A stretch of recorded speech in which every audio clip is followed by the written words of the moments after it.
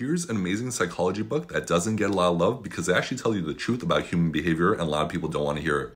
And the truth is that a lot of these good actions that people do are actually driven by darker, more selfish behavior. For instance, only 1% of charitable donations are anonymous. And the reason people don't donate anonymously is because they want that recognition, they want to feel good, they want that free PR. And this goes to a lot more things in life where it looks like someone's doing something good, but there's usually a more selfish and darker reason behind it. And the book is The Elephant in the Brain.